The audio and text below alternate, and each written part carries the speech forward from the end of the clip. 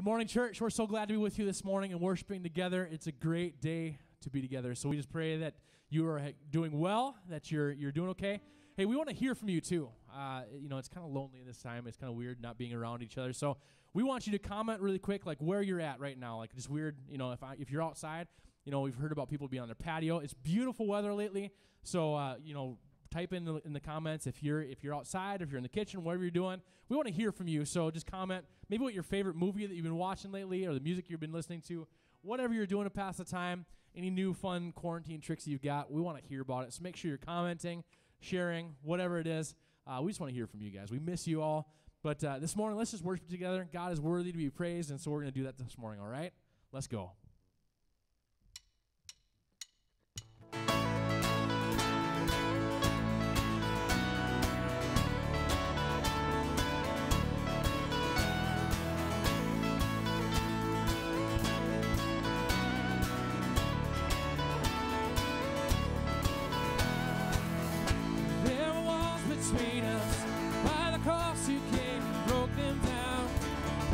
Broke them down. There were chains around us. By your grace we are no longer bound. No longer bound. You called me out of the grave. Called me into the light. Called my name and then my heart came alive. Your love is greater. Your love is stronger. Your love awakens, awakens, awakens me. Your love is greater. Stronger, your love awakens, awakens, awakens me.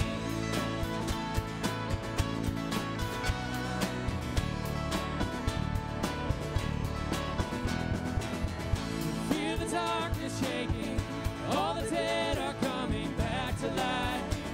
Come back to life.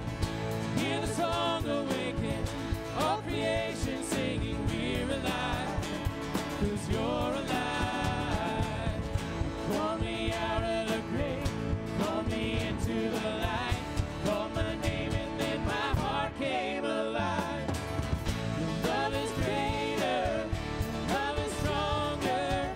Your love awakens, awakens, awakens me. Your love is greater. Your love is stronger. Your love awakens, awakens, awakens me.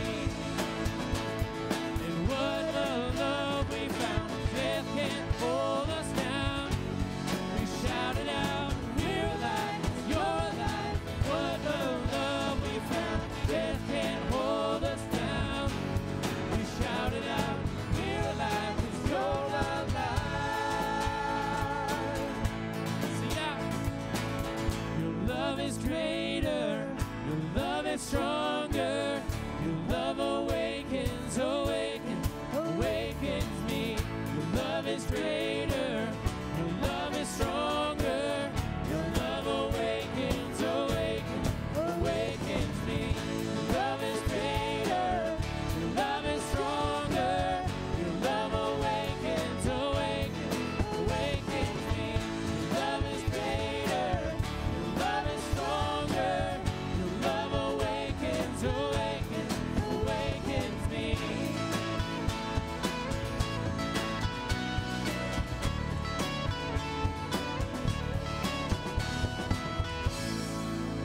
All right.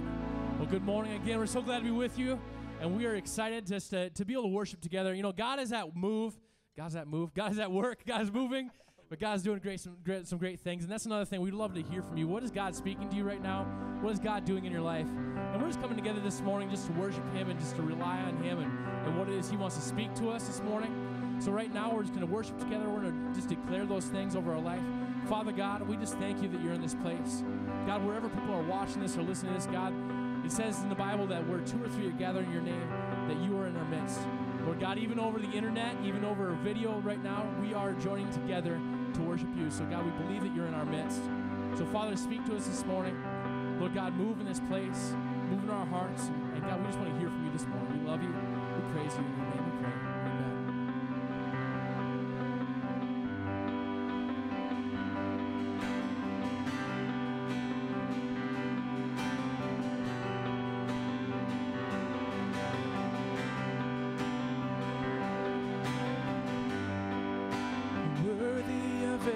song we could ever sing. Worthy of all the praise we could ever be. Worthy of every breath we could ever breathe. We live for you. Oh, we live for you. Jesus, the name above every other name. Jesus, the only one who could ever save. Worthy of every breath we could ever breathe. We live for you. Oh, we live for you. And holy, there is no one like you. There is none beside you. Open up my eyes in wonder. Show me who you are and fill me with your heart and lead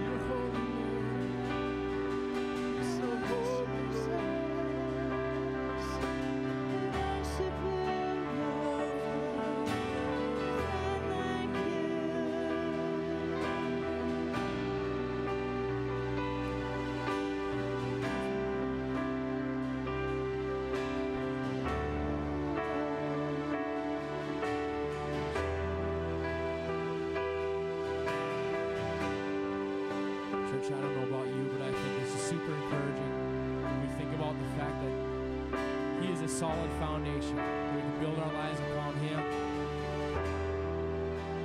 That His love is unfailing. That's a foundation that we can build on because we know it's always solid, it's always there, it's consistent. It's different than the world, what the world says is a constant thing. We put our hope and trust in something in this world, and we know that it can easily be taken away, and easily go away. Just knowing that God does not do that. We serve a God that is faithful.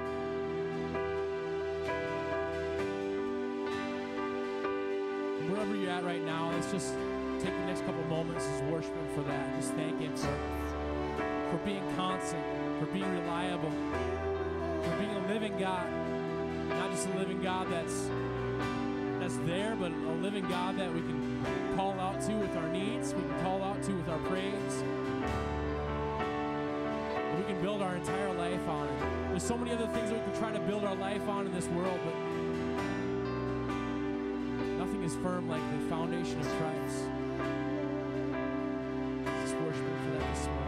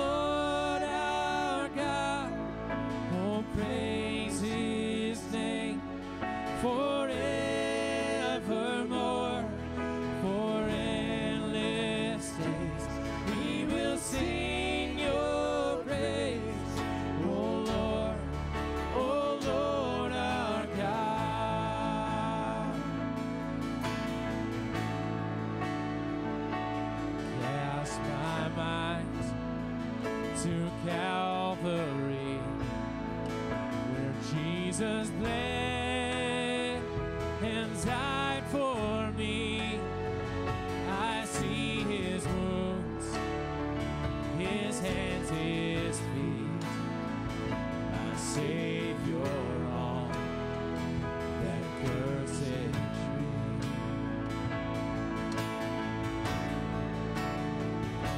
His body bound and drenched in tears, they laid Him down in Joseph's tomb, the entrance sealed by heavy stone.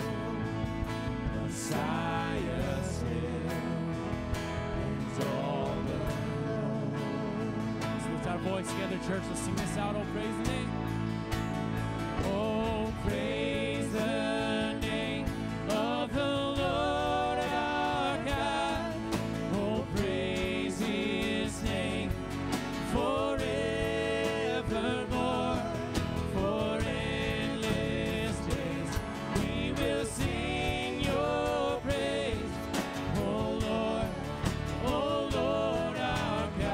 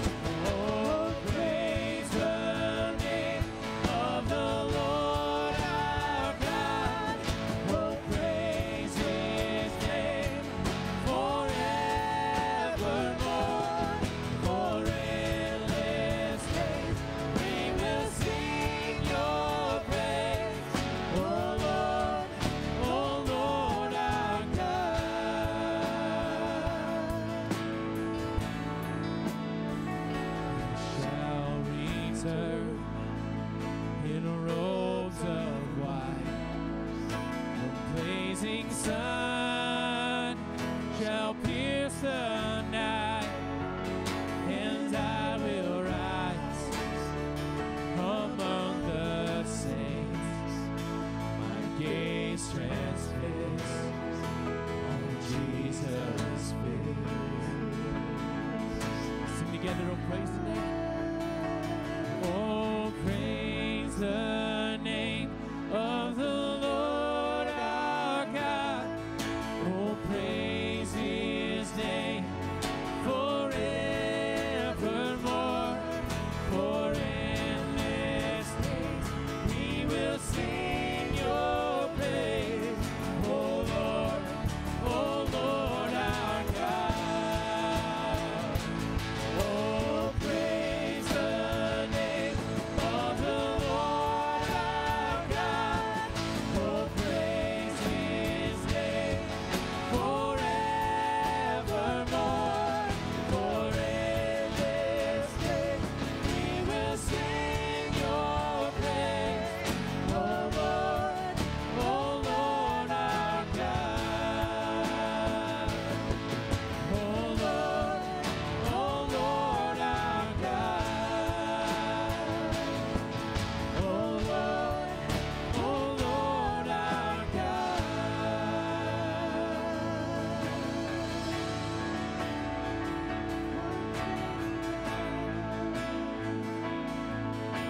Sing together one more time. Oh, praise the name of the Lord our God. Oh, praise his name forevermore. For endless days we will sing your praise. Oh Lord our God. Let's sing one more time. Oh, praise the name of the Lord our God. Oh, praise his name forevermore. For endless days we will sing your praise. Oh Lord our God.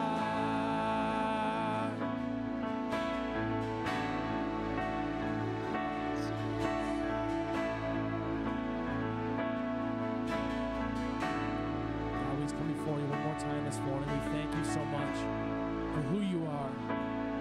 God, not just your blessings, not just the things that you've done in our lives, but God, for your goodness, your mercy, God, and just who you are, Lord. God, you're such a great God, such a powerful God. God, we could sit and we could think about all the amazing things that you've done.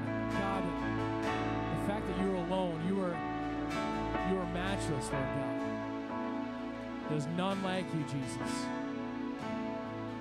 God, we just thank you so much we can come before you this morning and worship you and praise you, Lord God, because you alone are worthy.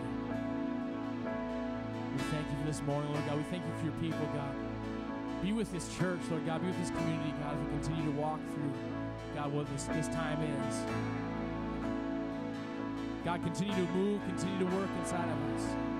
Jesus, speak to us wherever we're at right now. We love you and we thank you for this day. In your name we pray. Amen.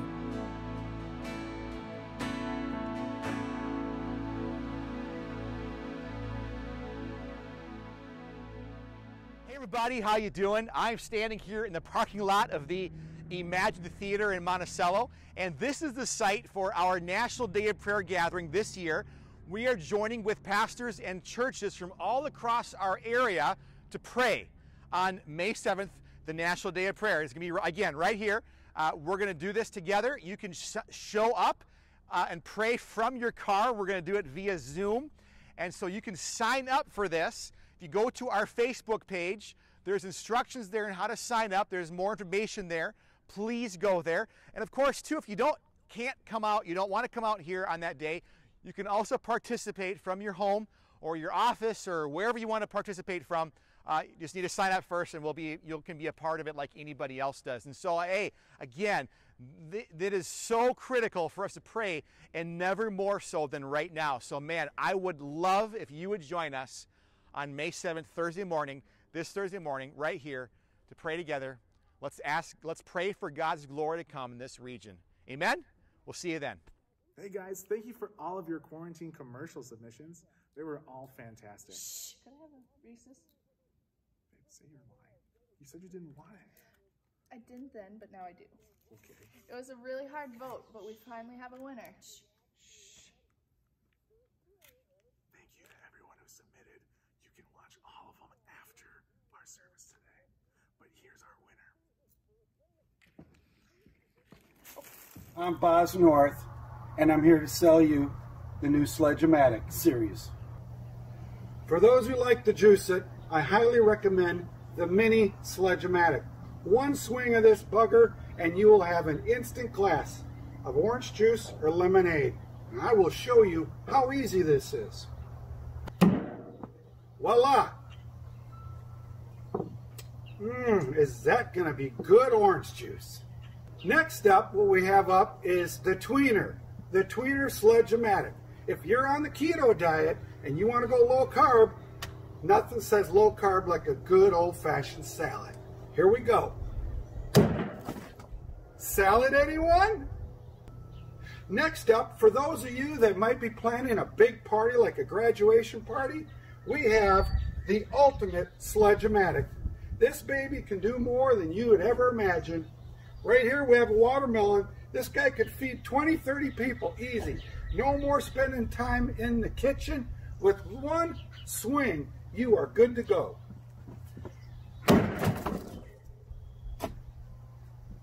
Fruit, anyone? Folks, you can get all three of these Sledge-O-Matic babies for $19.95. The mini, the Tweener, and the ultimate, $19.95. And that's not all. You buy today from us and we will throw in a free COVID-19 mask. Homemade, made in America, can't beat it. My favorite is the mini. Operators are standing by. You might have heard them in the background even. This is Boz North, and I will see you at the State Fair. Awkward? No, thanks. Hey, good morning, good morning. Man, what a good day to have you with us here today at church. Man, it's a beautiful day today, I think. No, it's going to be a wonderful day anyway to serve the Lord together. And man, I'm excited about this. We've been walking through the book of Joshua through this entire time, and I don't know about you, but I've really enjoyed speaking on it. I've enjoyed studying and working towards this, and there really are so many incredible parallels between Joshua's life and the life of Israel as they moved into the promised land, and really where we are nowadays. Because just like God worked in Joshua and the people of Israel to bring them into a new time, a new place, a new season, a new blessing, God wants to do the same thing in you and me today, right? A running theme we've kind of had throughout this entire series is God wants to do more now than he ever has in our lives. And that's not just fluff.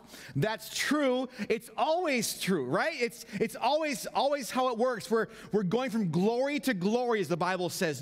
We've never reached the end of what God can and what God wants to do in our lives.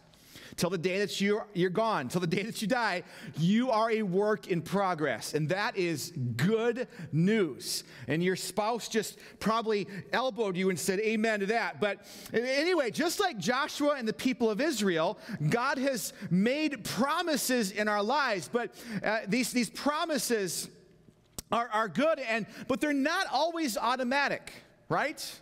They're not always things. There's going to be a river to cross, or there's going to be a dividing line of challenge to go through. So God's given promises. Those promises are ours. They're yes and they're amen, as the Bible says. But they're not always just an automatic thing. We sometimes have to walk through something to get there. And so that's really, again, what the book of Joshua walks through. Not only did they have to walk across the Jordan River, there was many things that they had to do that God put them on this kind of precipice, this edge of blessing, but they had to walk through something. And so today we're talking vision.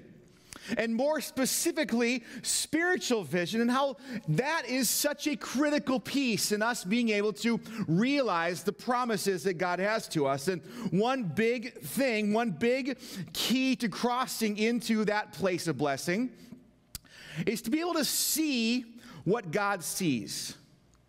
We're going to see that today in Joshua chapters 5 and 6. So if you would, open your Bibles today to Joshua 5 and 6. But first, before we even get to that part, I want to read Proverbs chapter 29, verse 18. It says this, where there is no prophetic vision, the people cast off restraint, but blessed is he who keeps the law. That's a pretty well-known passage of Scripture. What do you think the enemy would love for us to do? He'd love for us to cast off restraint, right? See, to illustrate what that is, years back, and I've talked about this before, but it bears repeating now. Years back when I messed my knee up while snowboarding for the first time, I cast off restraint. Right? I was doing things that on a snowboard, on a jump, that I had no business of doing. I was wanting to impress the people around me watching me. And so normally you would, when you hit a jump, you'd kind of carve and you control your speed and such. I just went gangbusters for it because I wanted to get as high and I wanted to hit it as hard as I could.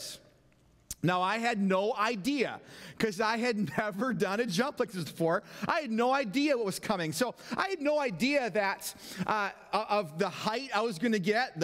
I had no idea the pain that was going to happen once I hit the ground. I had no idea how tearing my knee up was going to affect so much of my life. I had no idea. If I could have seen that, right? If I could have seen what was going to happen, then the truth is I would have restrained myself. And so, see, that's what this kind of talks about here. If the people can't see, the people don't have vision like God has, well, they throw off restraint. They just do whatever. And again, until God graciously healed my knee, that day affected me so much.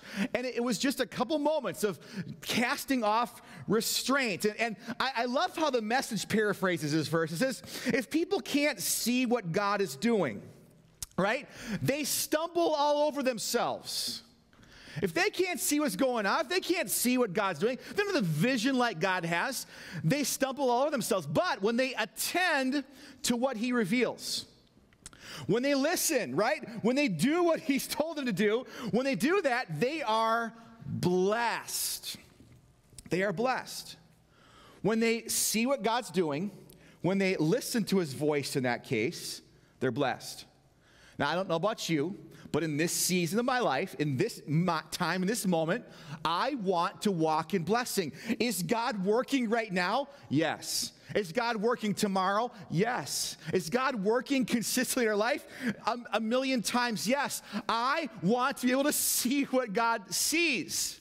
Right? I want to do that. I don't want to cast off restraint. And so my big question for you today, I want you to think about this. Can you see what God is doing in your life right now? Think about that.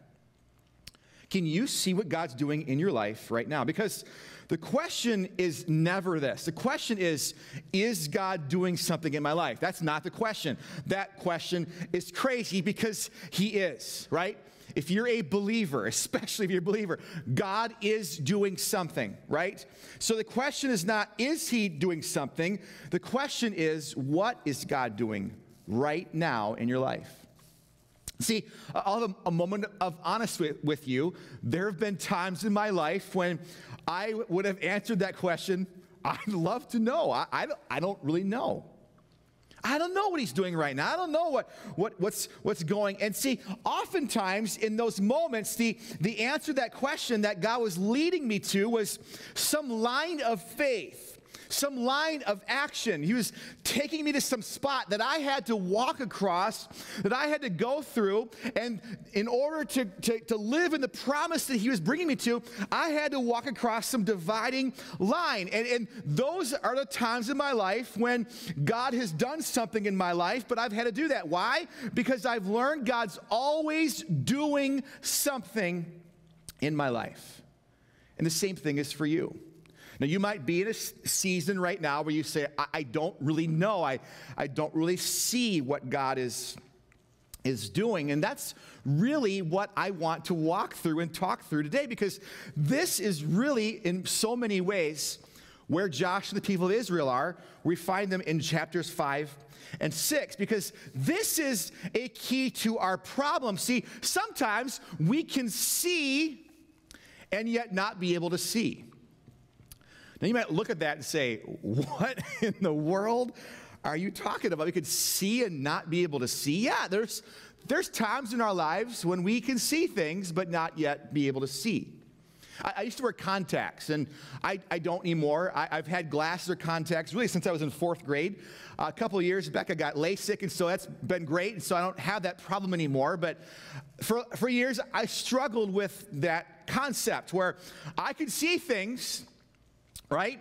But I wasn't really able to see. There was one time when I was playing softball, and it was early summer, and I have allergies too. My allergies were kind of going crazy. It was out in the field. There was a bunch of weeds around us, and so my allergies were going nuts, and so my eyes are watering. It was just really, really difficult. So I was standing out in an outfield. It was the first inning. I was in the outfield, and my eyes are watering, so I rub my eyes, and one of my contacts pops out. So one stays in, one pops out. Now, I've got a big problem in that moment. If you wear glasses or contacts, you might be able to relate. I had one in, one out, and so I could see with one eye, and yet I couldn't see with the other eye, right? And so because of this, I didn't want to talk about it. I didn't want to tell people, hey, Mike can't see now. I didn't want to make excuses, so I just kept going. And so with one eye, I try to close the bad eye, keep the good eye open.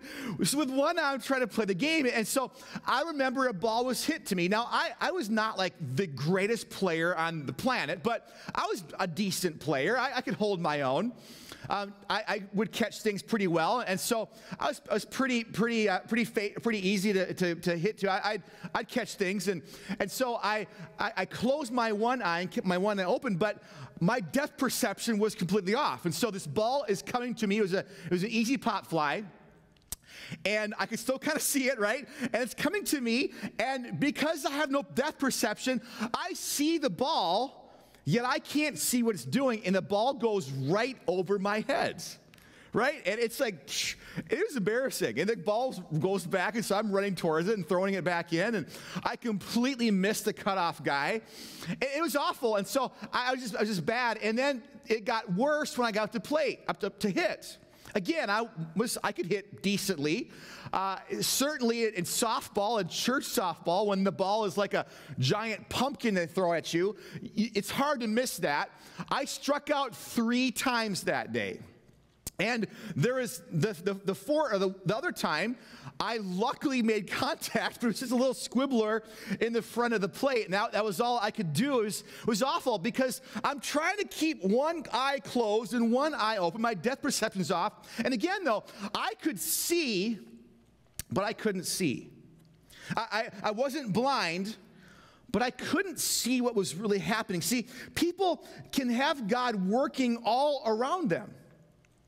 They can have God doing things in their life, in the life of their family, in all kinds of places, and they can see the effects of this sometimes, but yet they can't really see what He is doing. And the truth is that what you see can even play tricks on you, right? It can play tricks on you depending on your sight problem. Because the truth is that some of us have spiritual sight problems, right? So maybe you might find that you're spiritually nearsighted. You can only see things that are right in front of you. You have long-term, you have no long-term vision. You can't see down the line. So you can see it's right here. God's doing this. Hey, today I got to get up. I got to go to church. We're going to do this, and you're faithful in that, but yet you can't see things in the future. You're spiritually nearsighted. It's hard for you to make a connection between today and tomorrow, the next day and the next day, even though God consistently does that. It's important for you to consider not just today, but what's coming in the future. If you're spiritually nearsighted, or you might be spiritually farsighted. You can see off the future. You have all kinds of vision for the distant. The distant seems clear, but what's up front is very hard for you to see, or even impossible. Maybe you might say, well, someday we'll be in heaven, right? Someday we're going to get to heaven, as all will be behind me. And so what happens today is of little value to me. Wrong. That's just wrong. Yes, heaven's coming, but we are here today, and what we do today matters for the future, not only for our lives, but for those that are around us. See, if you think that way, you might say, well, I'm going to heaven someday, so that doesn't matter what I do now. And that's true. You may get to heaven someday. You may be saved and know Jesus, but there could be other people around you that you are affecting with that attitude, and they may not, because you have made the decision that someday matters, but not today. How I live today is of little consequence. Someday I'll give, right? Someday I'll serve. Someday I'll have time for something else. Someday, and maybe that's even like, someday when we get back and coronavirus is over, then I'll serve, then I'll give, then I'll help, then those things happen, but not today. But see, friend, today, I want to encourage you, that's being spiritually farsighted, and it's not balanced. Someday I'll spend more time with my family, but today I've got to work, or today I've got to spend time doing this, and someday maybe I'll help. You're spiritually farsighted.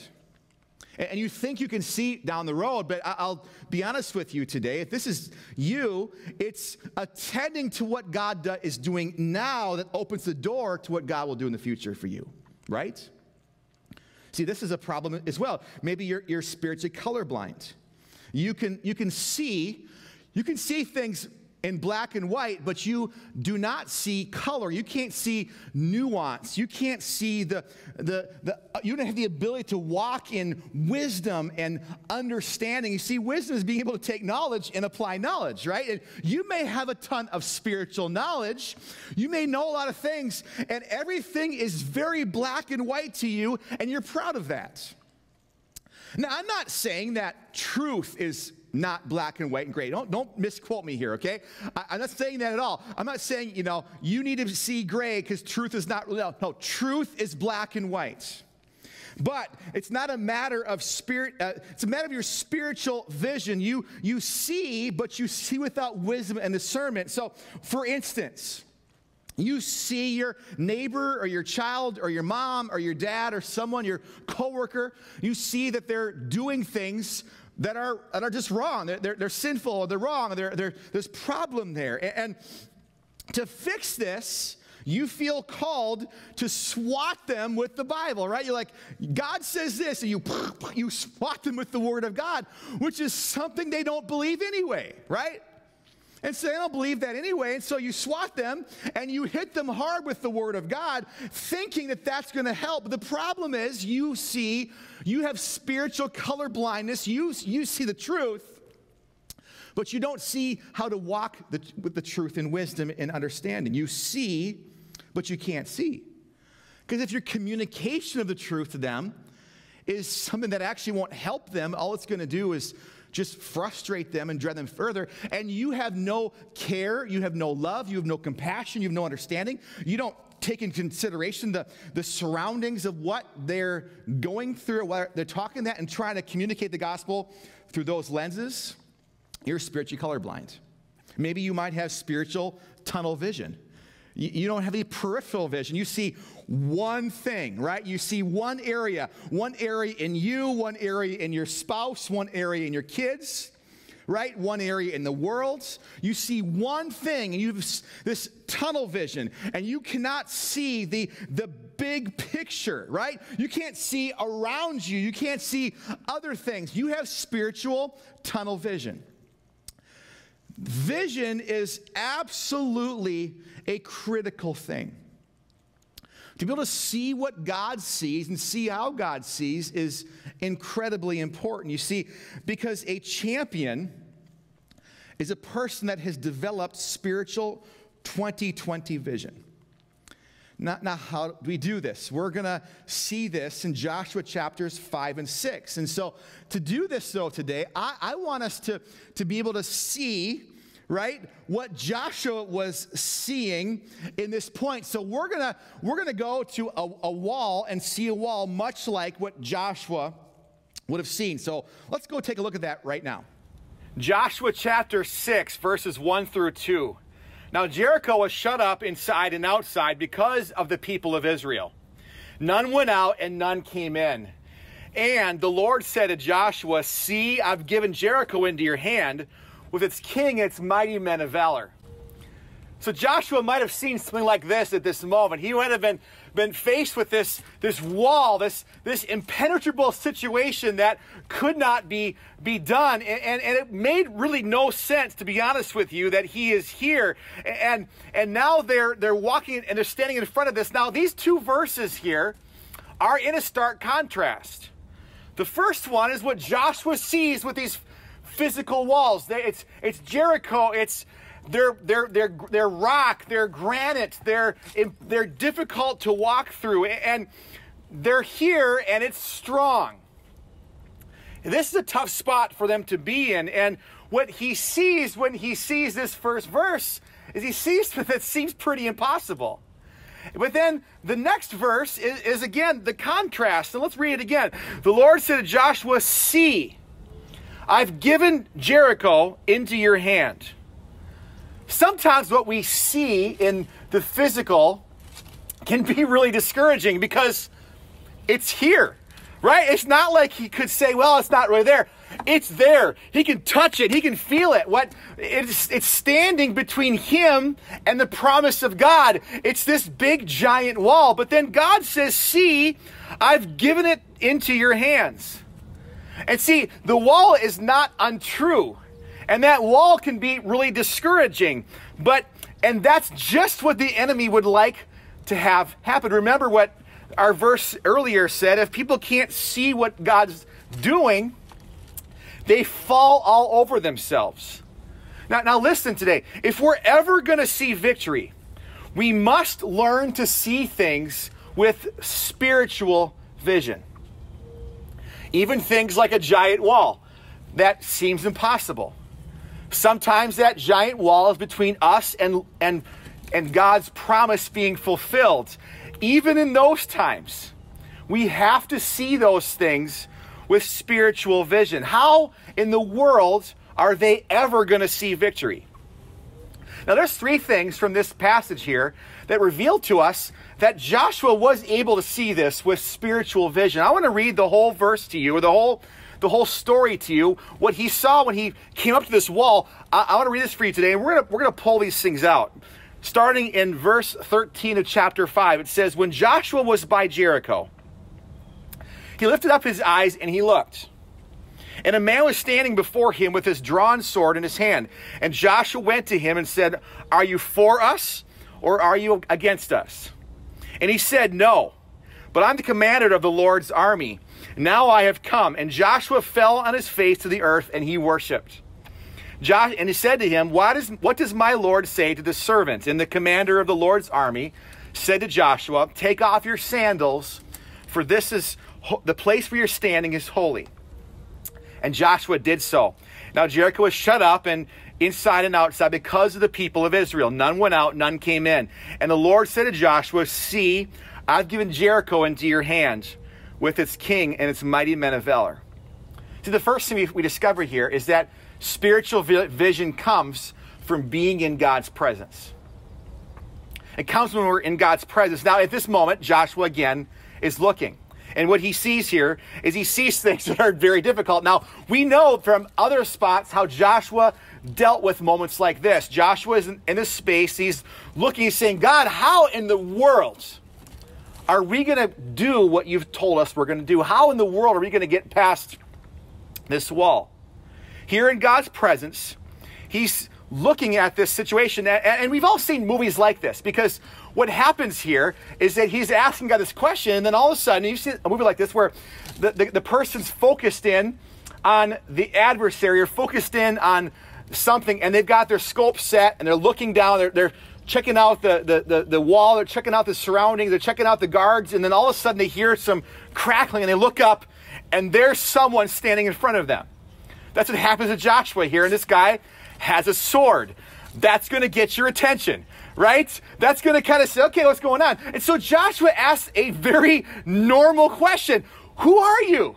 Are you for me or are you against me? He says right here, and at this point, there's no indication that this guy is an angel or anything. It's just a guy with a sword. Are you for me or are you against me? He asks the question, and he sees this thing. And here's the key to spiritual vision. When you're in a spot and you're not sure what to do, when you're in a spot and God's promised something and there's a wall between you and the promise, the first thing you do is you get into God's presence and you start asking the questions. God, how? Why? What's going to happen here? So my next point is that spiritual vision comes by submitting to God's purposes. Now, I love how the angel answers here in this spot when Joshua asks the question, are you for us or against us? And he answers with no.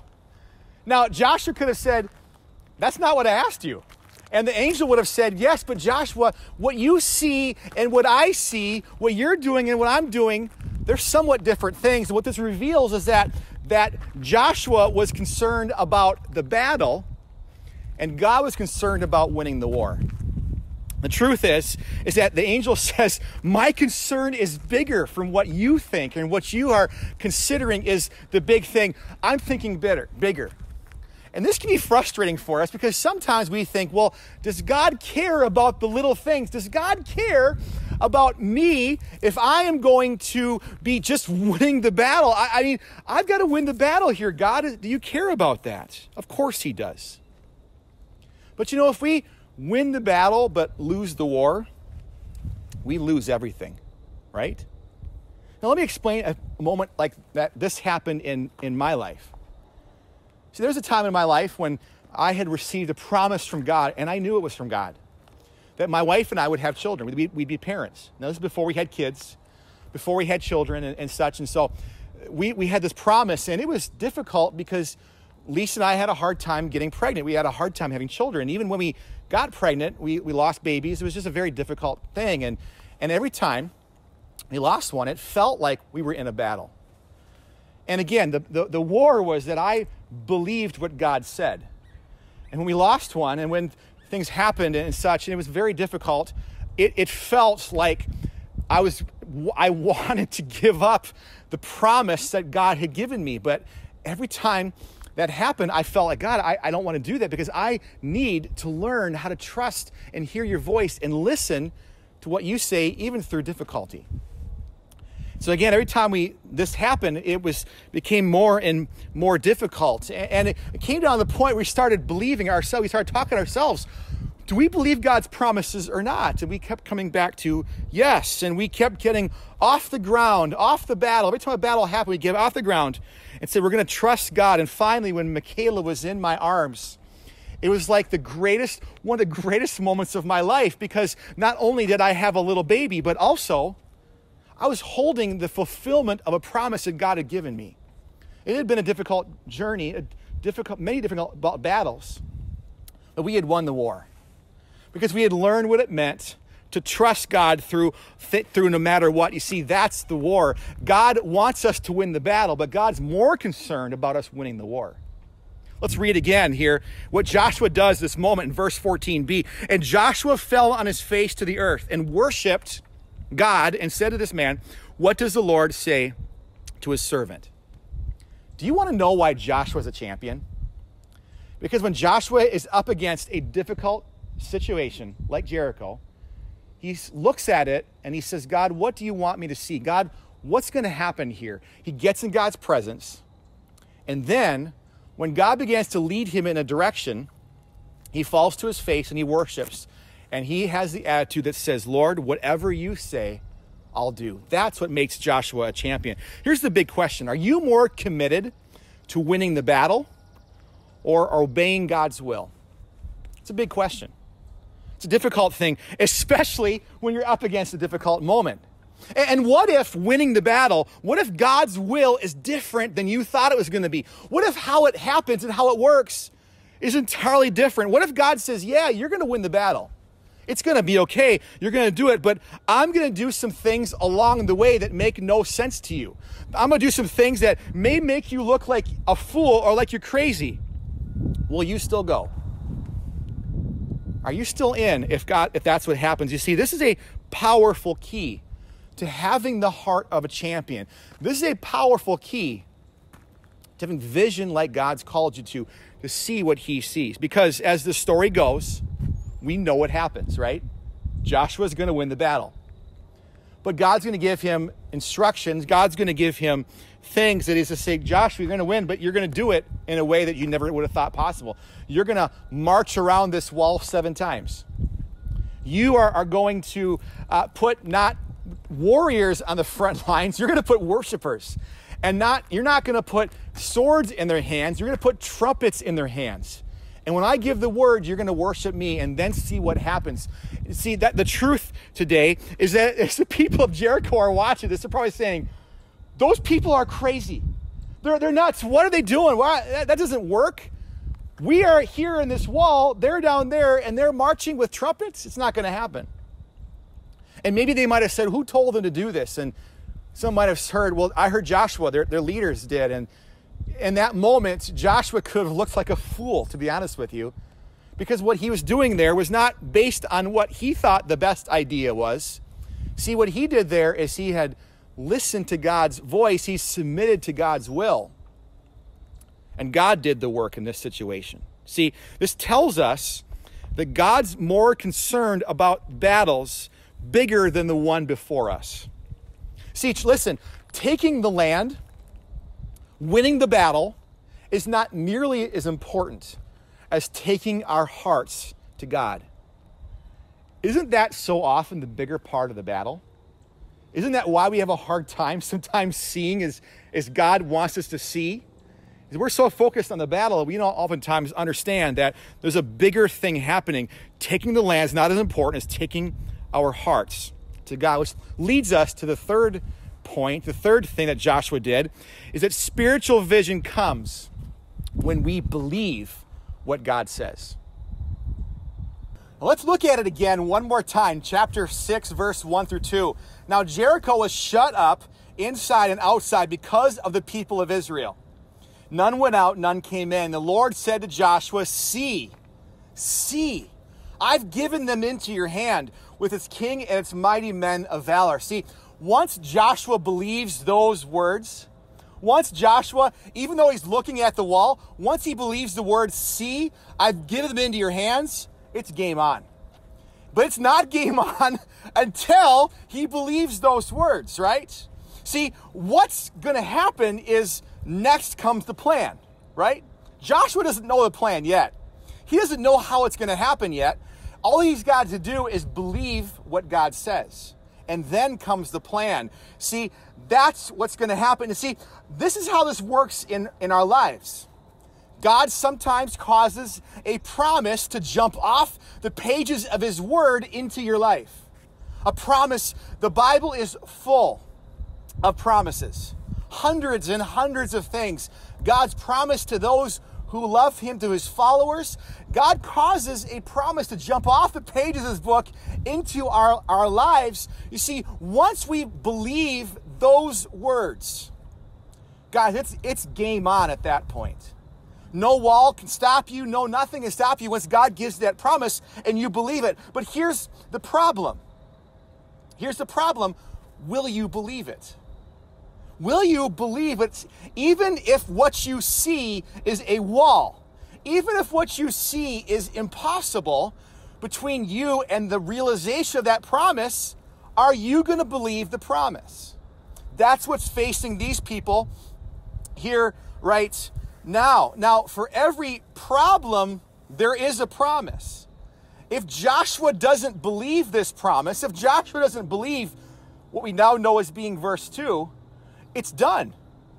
Joshua's finished. What we would read about Joshua is that this is where it stops, right here at the walls of Jericho. The promise that could have happened. Now, I believe that God still would have used somebody else to lead his people into the promised land, to fulfill his promise. It still would have happened, but it wouldn't have been Joshua. And what's interesting is that Joshua really, his decision here, his believing here, affects the lives of not only him, not only his family, but 2 million people. Rely on him believing what God says here in this moment. When God speaks a word to you, when God speaks a promise to you, do you believe it? See, God won't make him believe his promise, right? He won't force him to believe it. We wish sometimes God would do that. He just doesn't, right? It's up to him to believe that. See, this is sometimes the wall. This is the river. This is what stands between us and the promise is something like this. And it can be big and difficult. And the truth is, if you don't believe God's promise, you'll never believe his plan. Let me say that again. If you can't believe God's promise, you'll never be able to believe his plan. Because again, what Joshua heard next was the plan. And unless God is in that plan, it's crazy. Joshua first has to believe the promise, and then the plan comes. So my big question for you today as we close is, what has God promised you? Is God working in your life? Well, the answer is yes. Is God giving you direction and a place to go? The answer, of course, is also yes. What has God promised you right now? What's God working in your life doing right now? See, spiritual vision comes from being in God's presence. Spiritual vision comes from submitting to God's will. Spiritual vision comes from believing what God says. See, I'm convinced that so much of our problems as believers rests on the fact that we don't get these three things so well, because so often there is a giant wall between us and that. Don't you know that God can tear that wall down? Don't you know that God could do something that may sound crazy, but that wall could come down, and now we're standing on top of this wall. This is what Joshua's going to see. Joshua's going to see this wall turn into rubble. That was going to happen, right? Because he believed God's promise. You see, making it a regular plan of your life where this is what you do. This is the first thing you do when you're up against a situation like you might be in right now. It's not worry. It's not fear. It's not, what's going to happen? How is this going to happen? It's getting into his presence. It's submitting to his will. And then it's believing his promise for you. So again, my friend, what is God promising you right now? Because truthfully, right now, there really couldn't be much more important things for us to consider than that. I want to pray for you today. I want to ask God to work in your life and bless you. And you might be listening today. You might say, I know exactly what that is. And you may be facing some wall between you and that. And it's difficult, and you're fearful, and it's tough right now. And I want to encourage you to stop living in fear. And I want to encourage you to get into God's presence, to get to the point where you submit to his will, and then where you believe his promise once more. And maybe today you would say, I don't have a promise from God. I don't really know. He's not speaking to me. He's not working right now. Same thing for you. I want to encourage you to do the same thing. Get into his presence, submit to his will. And that just might mean you just might need to say, God, whatever you tell me, I submit. Whatever you tell me, Lord, I'll do. Lord, I submit to your will. I'm going to bow my knees. I'm going to worship you right here in my bedroom, in my living room, in my PJs. I want to encourage you to do that right now. Let's let God do that. And then let's be people that believe his promise. Amen? Let's pray today. I want to pray with you, and I pray over you. And we're going to pray over our nation. We're We're going to pray what's happening as well. We're going to ask God for wisdom, and we're going to trust that God's going to do that. And I'm going to, again, trust that God's speaking to you right now. What can that be? Let's pray. Jesus, I love you. I praise you. Lord, I ask you that you would give us spiritual vision.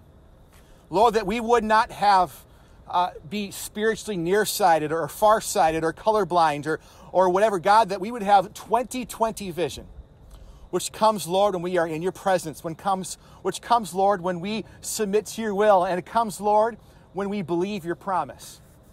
Lord, do that today. I pray for my friends who have a promise. Lord, I pray you would clarify that. I pray for my friends today, Lord, that have no word from you. Lord, I pray that you would cause something to jump off the pages of the Word of God into their lives. And Lord, I pray for each person listening today, God, you would just work in our lives, Lord, vision and understanding to see what you see. Lord, help us to see our nation like you see it. Help us to see, Lord, this current scenario we're in like you see it. Lord, this is not an impossible situation. This is not a reason, Lord, to get angry or to get fearful or to get bitter. Lord, it's not a reason for us, Lord, also just to say, whatever happens, happens. Lord, this is an opportunity that we have to get into your presence, to submit to your will, and, Lord, to believe your promises. Lord, do that, I pray. I pray over our nation. I pray healing. I pray that you would, Lord, cause our nation, Lord, to come back to you. In Jesus' mighty name, I pray. And everyone said, amen. Man, have a great week. God bless you. We'll see you again next Sunday morning. Bye-bye. I'm not picking it up. You pick it up. I'm not picking it up. Well, somebody has to pick it up. I'll pick it up. It's clean. 'Cause my hiney's clean. Oh yeah, I'm Charmin clean. That's how I know they're clean. 'Cause my hiney's clean. Oh yeah, I'm Charmin clean. That's how I know they're clean. Enjoy the go with Charmin. What's up with Lydia? She's in York mode, savoring dark chocolate and cool peppermint. Could somebody let the dog out? Me? Hi. Come on, Bricks.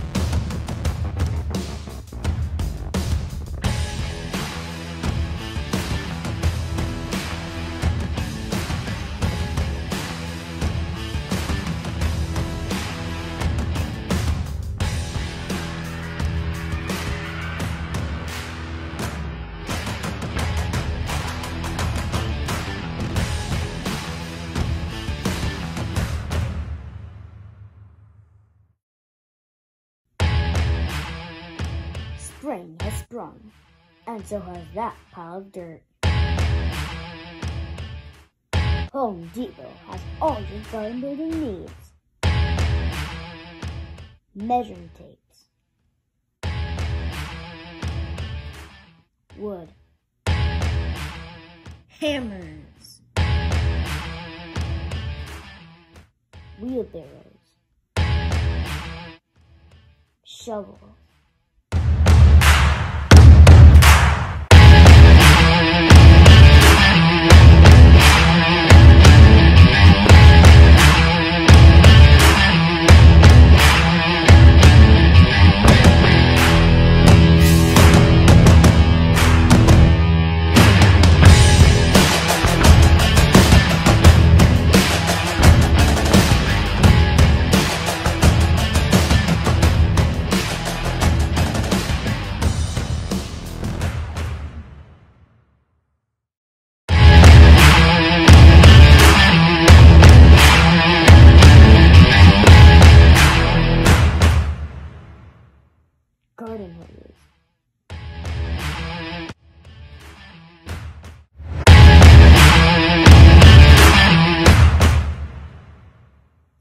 all the things to build the garden of your dreams.